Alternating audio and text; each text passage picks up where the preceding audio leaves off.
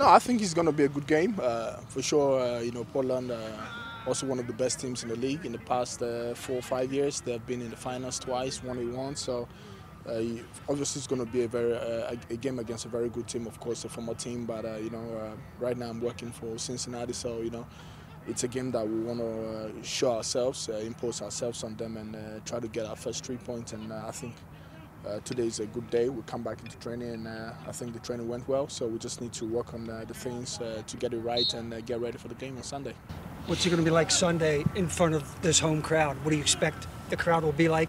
No, I think it's going to be an amazing crowd for sure. This is our first game at home. To play in front of our fans is going to be amazing. We encourage them to come out.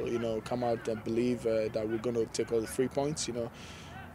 I think that's the most important thing for us as a team, as players, to make sure the fans go back home happy after the game. So, we are motivated. I know the fans are really rallying for this game. I'm looking forward to this game on Sunday. So, I think all we can say is we are training hard and working towards 3 points on Sunday.